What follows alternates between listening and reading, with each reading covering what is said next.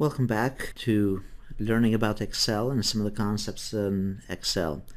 In this session I'm going to cover some of the basic components and doing some basic calculations using Excel.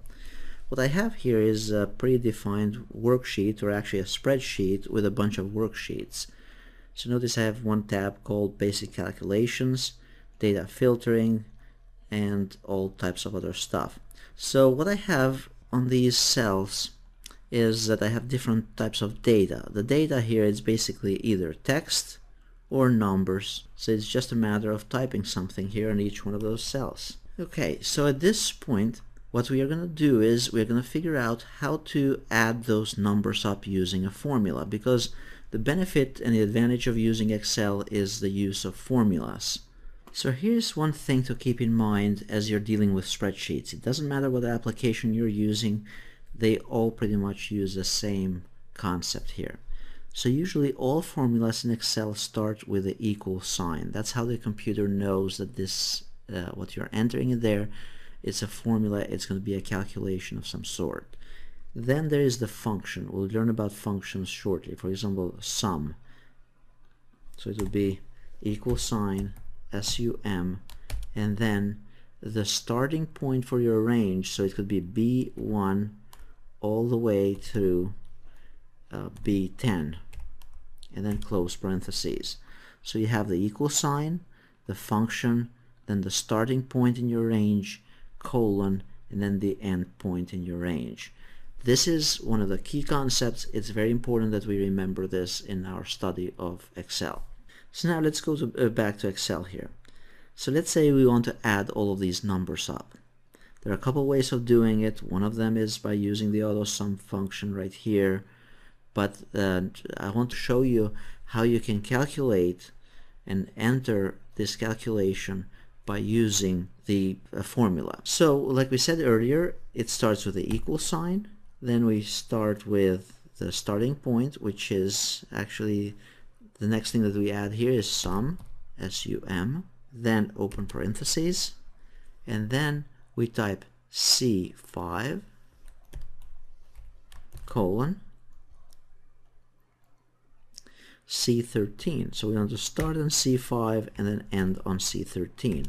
Then we close parentheses and then we hit enter. So the total of all of these numbers is 1386 at this point. Notice that's the formula that we are using. So that was one way to enter the formula. Now another way to enter the formula is by using the equal sign, the function, and then open parentheses, and then just drag the mouse over the range where you want to select the numbers.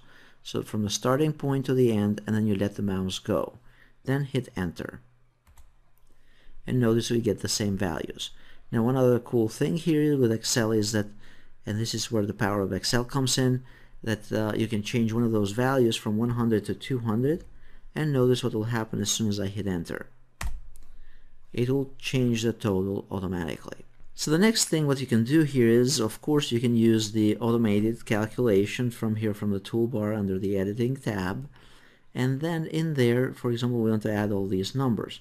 You can click on autosum here, or just click on the drop down and choose sum, and now Excel will try to figure out as to what you want to calculate. However, you have to be very careful as to what the program is selecting, because sometimes you may not want just like that way. You wanted a different range. So that's why I wanted to show you the other method first, the manual way. So hit enter here, and this will be calculated and coming to 1972. The manual way, which is what I actually recommend to get used to this, is equal, the function, sum, and then select the range. Even the one that is blank, make sure you select it, because at some point you might add a number in there and then it will give you the total here once we hit enter. So if I added something in that blank one, because I had it in the range, it's going to calculate correctly. So that's a couple ways of entering the formulas to add a bunch of numbers up. So again, equal, sum. Notice if you don't put the parentheses, what happens. So equal, sum, open parentheses, and select the range. Now you'd say, well, why can't I always use this drop down from here? The reason for that is because in the next version of Excel that might not be available, or in OpenOffice that might not be available, or in Google Docs if you're using the sheets in Google Docs, that may not be available the same way, like with the button there. So you need to know the logical way of how to do this. The other reason is because if I go and I want to put the total for this column back here, if I click on the autosum, the computer does not know, or it's not picking the right range here. So notice it's picking these numbers. So what you can do is you can select the range with the mouse and then hit enter, and notice we have now the total back here. So the idea is that you can, in any cell, you can reference other cells. Again, you would not put each number manually here like 300, 500. Always put the reference for that number. So C5, the address, because you can change the numbers at any point, and then those values will be updated automatically. So now at this point, let's learn another trick here. So let's say that I wanted to put the totals for these other numbers in here. There's a feature called autofill here. So instead of you having to enter the formulas for each one of those, they're all exactly the same. What you can do is you hold the mouse on the bottom right, and when it changes to a little plus sign, the thin one, not the thick plus sign, so not like that, but this kind, then you drag it to the right, and that will give you the totals appropriately. And the way it works is that you can use this from left to right or from top and down.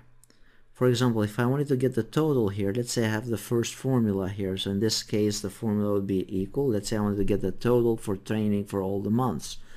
I would have the equal sign, then the function sum, and then the starting range and the end range. So C3 through E5. Hit enter, notice it comes with 800. Instead of me entering these values or these formulas in every one of those cells, and sometimes you may have 100 cells or 200 or more, what you can do is you utilize the autofill feature. So all you do is you click on the cell that has the formula already in it, and then you drag it down after you click on the bottom right when the mouse changes to just a little plus sign, and then drag it down and then let it go. So notice all of those numbers now add up, for example, to 832. So that the concept here is using the autofill feature. The autofill feature comes in very handy for anything that is in a sequence. For example, if you want, let's say, to type the days of the week, and you want to fill those days in a sequence, instead of you having to type them manually, what you can do is just type the first day of the week and then drag it down. I guess this should have been Sunday, the first day of the week, so let's do Sunday, and then drag it down. If you wanted to do months of the year,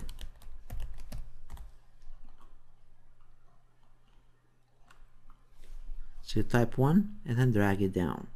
And you get the idea here. You can do it for numbers, you can do it for, actually for numbers you have to be cautious here.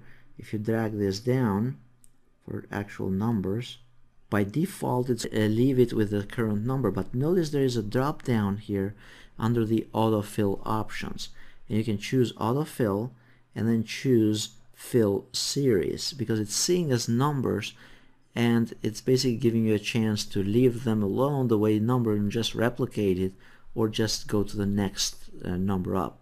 So you can choose fill series, and then it'll do what you probably were looking to do to start with.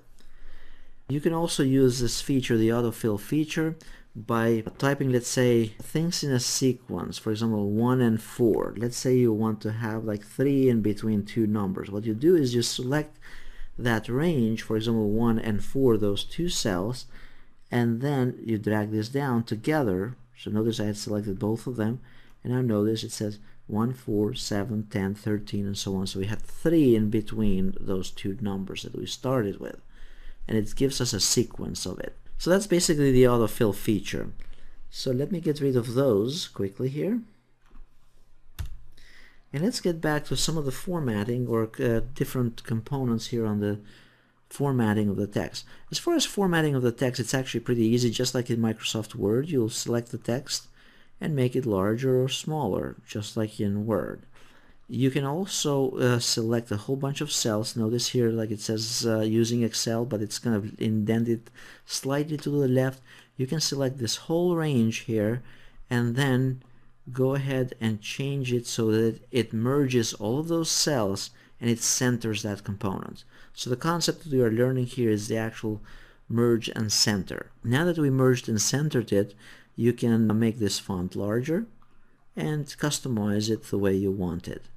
Notice there are also styles that you can use for those cells under the formatting here. Just like in Word, there are different styles. And here you can use, for example, heading 1 or title or something like that. So depending on what you want and how you want the style here. As far as formatting of the numbers, notice you can select these numbers, the range here, and then format them. There are some little quick access toolbar type of thing here regarding numbers or different commonly used tools. Or you can click on the drop down and let's say you want to format that as currency. So you click on currency here and it's going to put the dollar signs with the decimal points as well.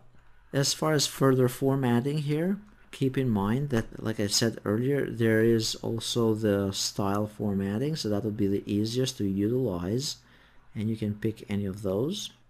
Or you can format things manually by you selecting a range of cells and then changing here the background color to what you may be interested in. And I'll show you a little bit more on conditional formatting and that type of stuff briefly, shortly here in another one of those videos.